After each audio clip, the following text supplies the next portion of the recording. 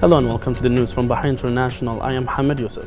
His Royal Highness the Crown Prince and Prime Minister Prince Salman bin Hamad Al Khalifa received Saudi Arabia's Minister of Foreign Affairs, His Highness Prince Faisal bin Farhan bin Abdullah Al Saud at Rafah Palace. His Royal Highness highlighted the depth of historic ties between Bahrain and Saudi Arabia, which continue to receive the unwavering support of His Majesty King Hamad bin Isa Al Khalifa and the custodian of the two holy mosques, King Salman bin Abdul Aziz Al Saud. He noted the importance of furthering relations in support of shared visions and common interests. His Highness Prince Faisal extended the greetings of the Saudi King to His Royal Highness, during which His Royal Highness extended his greetings to both the Saudi King and the Crown Prince, Deputy Prime Minister and Minister of Defense of Saudi Arabia, His Royal Highness Prince Mohammed bin Salman bin Abdul Aziz Al Saud. His Royal Highness noted that the security interests of both countries are identical, with shared objectives in facing various challenges, including combating terrorism in all its forms. He highlighted the Saudi-Bahraini Coordination Council's pivotal role in forming joint subcommittees to progress the Council's initiatives, including strengthening economic and industrial cooperation, as well as trade movements across land and sea.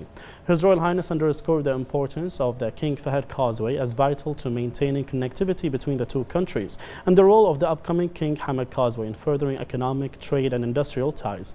Regional and international issues of common interest were discussed, during which His Royal Highness commended Saudi Arabia's role in supporting Arab and Islamic nations, as well as its role in safeguarding regional stability and the global economy. His Highness Prince Faisal extended his gratitude for the opportunity to meet His Royal Highness and noted His Royal Highness's continued support in bolstering Bahraini-Saudi ties. The chairman of the Rashid Equestrian and Horse Racing Club High Committee, His Highness Sheikh Isa bin Salman bin Hamad Al Khalifa, the Minister of Foreign Affairs, Dr. Abdul Latif bin Rashid Al Zayani, the Minister of Finance and National Economy, Sheikh Salman bin Khalifa Al Khalifa, and Saudi Arabia's ambassador to Bahrain, His Royal Highness Prince Sultan bin Ahmed bin Abdul Aziz Al Saud, also attended the meeting. His Royal Highness the Crown Prince and Prime Minister Prince Salman bin Hamad Al Khalifa met with the outgoing commander of the U.S. Naval Forces Central Command and U.S. Fifth Fleet, Vice Admiral Samuel Paparo at Rafah Palace. His Royal Highness highlighted the depth of relations between Bahrain and the United States and the importance of further strengthening cooperation across various sectors, including military and defense cooperation. His Royal Highness noted the Vice Admiral's efforts during his tenure in bolstering security ties and wished him further success in his future endeavors. Regional and international issues of common interest were also discussed. Vice Admiral Paparo expressed his gratitude for the opportunity to meet with His Royal Highness and noted the unwavering support he received during his tenure in furthering the Bahraini-U.S. relations.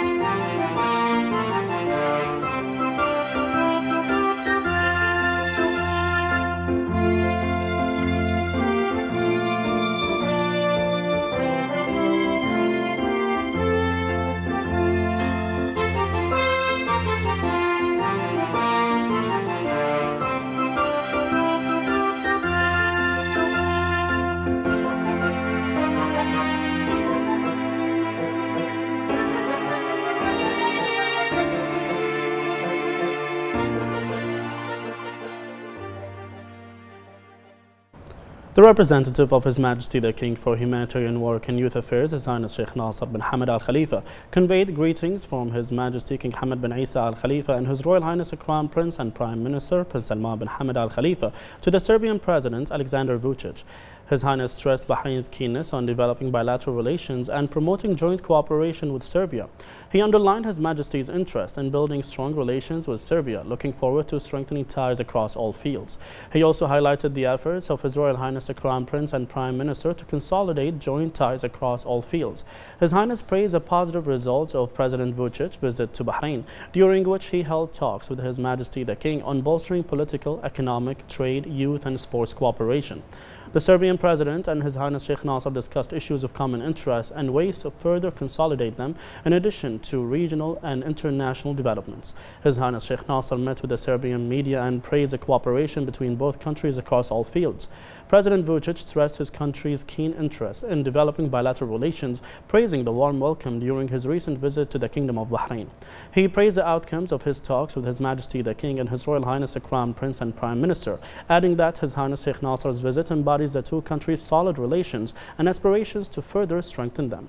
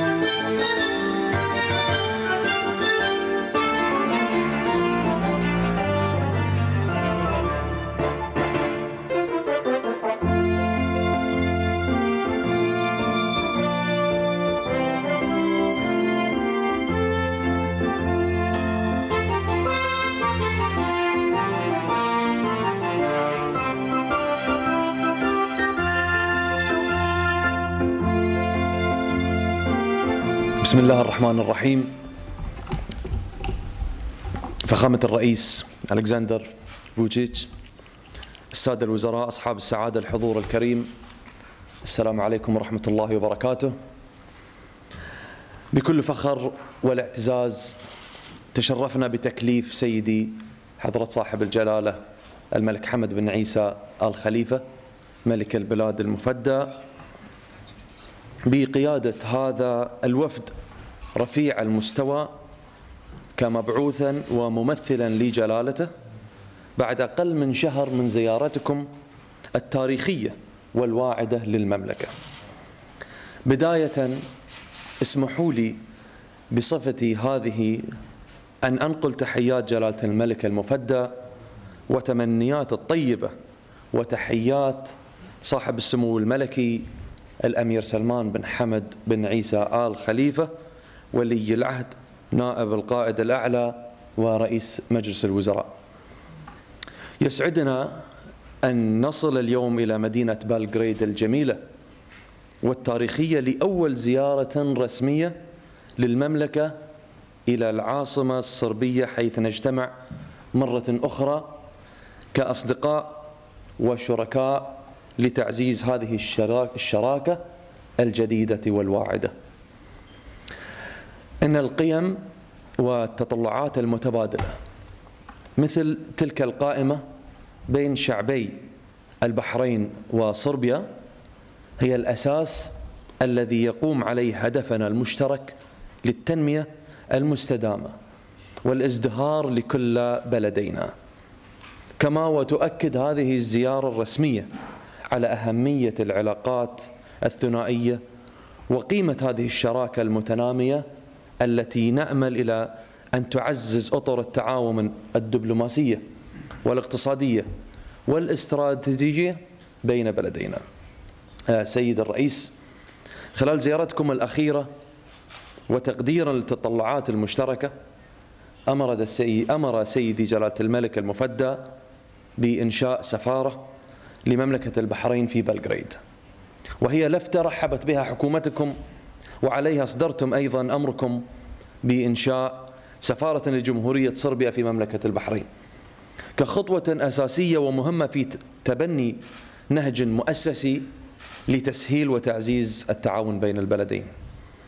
كما يسعدني انضمام كبار ممثلي المؤسسات الحكومية والاقتصادية والاستراتيجية الرائدة في مملكة البحرين ضمن هذا الوفد للاتفاق على خطوات ملموسة نحو تحقيق الرؤى المشتركة لكل القيادتين. سيد الرئيس، مرة أخرى أشكركم على دعوتكم الكريمة وحسن الضيافة، وأنني أتطلع إلى استكشاف روعة وجمال هذا البلد العظيم. شكرا. The representative of His Majesty the King for Humanitarian Work and Youth Affairs, His Highness Sheikh Nasser bin Hamad Al Khalifa, yesterday arrived in Serbia on an official visit. His Highness was received by Serbian Prime Minister Ana Brnabić and other officials. In a statement on his arrival, he praised a warm welcome, hailing the strong relations binding Bahrain and Serbia, supported by His Majesty King Hamad bin Isa Al Khalifa, and the follow-up by His Royal Highness the Crown Prince and Prime Minister Prince Salman bin Hamad Al Khalifa.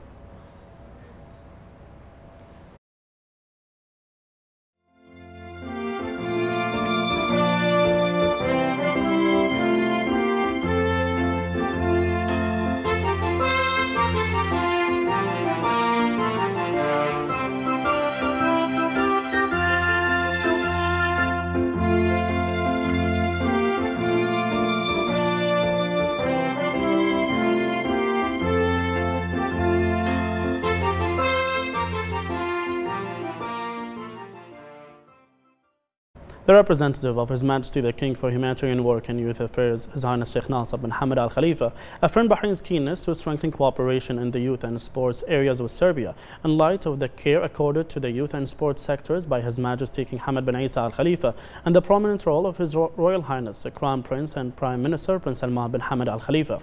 His Highness Sheikh Nasser was speaking during a meeting in Belgrade with Serbia's Youth and Sports Minister Vanja Udovicic. His Highness praised the depth of the relations between the two countries in various fields, including youth and sports, and indicated that Bahrain and Serbia have a distinguished relations in the vital aspects of youth and sports, consolidated by the regular meetings between the two sides, the latest of which was between Youth and Sports Minister Ayman Al-Muayyad and his Serbian counterpart. His Highness indicated that many joint initiatives will be launched soon through framing the bonds of youth and sports activities, which will contribute to strengthening cooperation, stressing that the two countries will benefit fully through the exchange of expertise and experiences in these two fields. Udovicic welcomed the official visit of His Highness Sheikh Nasser to Serbia, praising the strong relations between the two countries and the growing significance of the youth and sports aspects in light of the remarkable efforts exerted by His Highness Sheikh Nasser. The Serbian minister said that Bahrain is witnessing a comprehensive sports and youth revitalization that has accomplished many achievements, which will lead to great benefits through the exchange of expertise and experiences between the two countries in various fields. The Speaker of the Council of Representatives, Fawzia Zain, extended deepest thanks and gratitude to His Majesty King Hamad bin Isa Al Khalifa for his directives to protect fishermen and preserve their livelihoods. The Speaker highlighted His Majesty the King's unwavering keenness to ensure the interests and rights of the citizens being a national priority and a firm royal approach, praising His Majesty's directives to support the fishermen and their families following the serious damages they have suffered as a result of the irresponsible practices of the Qatari authorities. The Speaker then extended sincere appreciation and gratitude to His Royal Highness the Crown Prince and Prime Minister Prince Salman bin Hamad Al Khalifa for his directives to double social security assistance and disability pensions, as well as orders to the Ministry of Labour and Social Development to start dispersing payments during the holy month of Ramadan. The chairman of the Shura Council, Ali Saleh, affirmed that His Majesty the King's support to affected Bahraini fishermen reflects His Majesty's keenness to provide high living standards for them. He affirmed the keenness of His Majesty to meet the needs of Bahrainis, especially the fishermen who are in most need to be compensated for their losses. Saleh also praised the directives of His Royal Highness the Crown Prince and Prime Minister to doubling social security assistance as well as disability pensions, and ordered the Ministry of Labour and Social Development to start dispersing payment during the holy month of Ramadan. The Minister of Labour and Social Development, Jamil Ahmedan, has commended the generous directives of His Royal Highness the Crown Prince and Prime Minister to the Ministry to double the value of social security benefits and disability pensions. The funds will be dispersed in mid-April with the start of the holy month of Ramadan. The Minister expressed his gratitude to His Majesty the King and His Royal Highness the Crown Prince and Prime Minister for securing the needs of citizens and meeting their living requirements, especially the most needy groups. Around 17,052 Bahraini families and 12,459 individuals individuals with disabilities registered with the ministry will be benefiting from the decision. Recently, the British media commended the efforts of the Kingdom of Bahrain for the procedures being taken to deal with COVID-19 pandemic while maintaining all sectors' functionality, including tourism, making Bahrain one of the top touristic destinations for Britons. To speak more about this, we are joined on the phone by the British ambassador to the Kingdom of Bahrain, Mr. Wadi Drummond. Hello, Mr. Drummond. The Kingdom of Bahrain has been internationally applauded for its steps to deal with the pandemic. Can you tell us how this led Bahrain to become a favorite destination for British tourists? Good evening. So we're looking very hard at how we can reopen up international travel, which is clearly important to all of our economies. And we are going to be announcing some changes in the next week or so with a view to opening international travel out of the UK from May the 17th. So there are a number of aspects of that. It's too early to say which countries will be affected, but we're going to be introducing a risk-based traffic light system, red, amber, green, and that will look at which countries where the risk is lower, for example, vaccinations, infection rates, the prevalence of new variants of the virus, and the amount of testing and genetic sequencing going on in other countries. So I'm sure that Bahrain is going to be very well placed when we're able to make decisions in the next few weeks, because Bahrain has made tremendous strides in its vaccination program, and in fact it's one of the leading countries in the world when it comes to rolling out vaccinations to all of its citizens and residents. British Ambassador to the Kingdom of Bahrain, Mr. Wadi Drummond, thank you for joining us.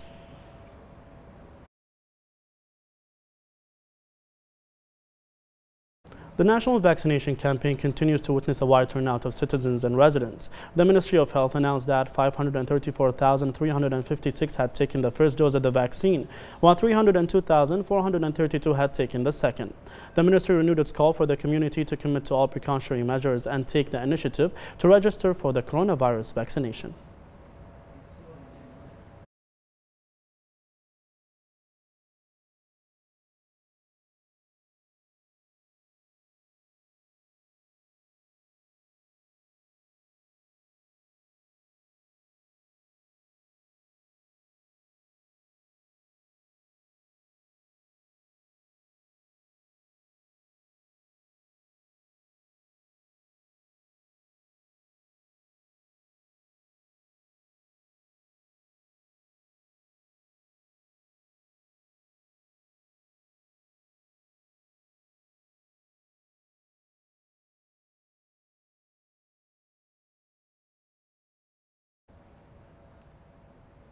The Ministry of Health said today that the number of coronavirus cases reached 10,042, with 798 recoveries, 974 registered new cases, and 3 deaths.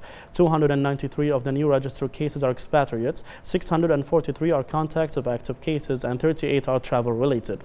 The deceased were a 43-year-old female expatriate and an 87 and a 77-year-old male citizens. The ministry expresses heartfelt condolences to the families of the deceased and urges everyone to comply with the guidelines issued by the National Task Force for combating the coronavirus.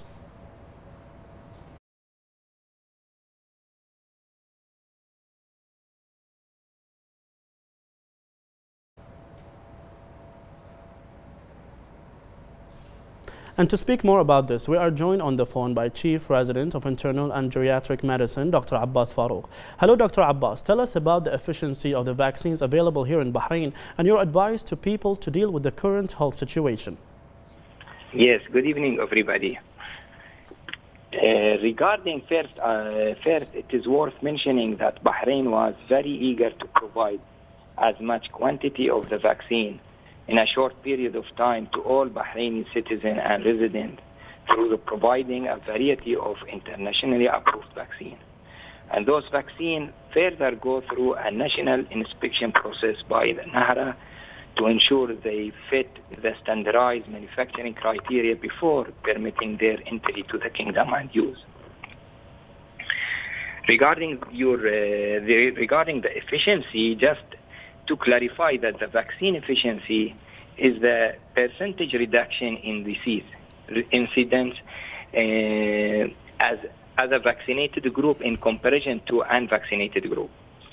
The latest statistical announced on the last press by the member of the National Committee to combat COVID-19 and displayed on the official Ministry of Health media channels that 99.2% of those who got the infection were not vaccinated, and only 0.8% of those vaccinated captured the infection. So all 4 vaccines which are authorized by Bahrain, Sinopharm, Pfizer, and Covishield and Sputnik, are with high safety and efficacy profiles in preventing spread and complication of the COVID-19, and are available for age from 18 and above. We should not compare those efficacy rates among vaccines, as this can mislead and should not be a basis for decision making, because all vaccines available in Bahrain has passed study and trial. So I advise to the people to avoid unnecessary gathering, keep safe, 2-meter distances, wearing mask, wash or sanitize your hand regularly. And finally, I advise all people to get vaccinated as soon as possible in order to protect themselves and their loved ones. Chief Resident of Internal and Geriatric Medicine, Dr. Abbas Farouk, thank you for joining us.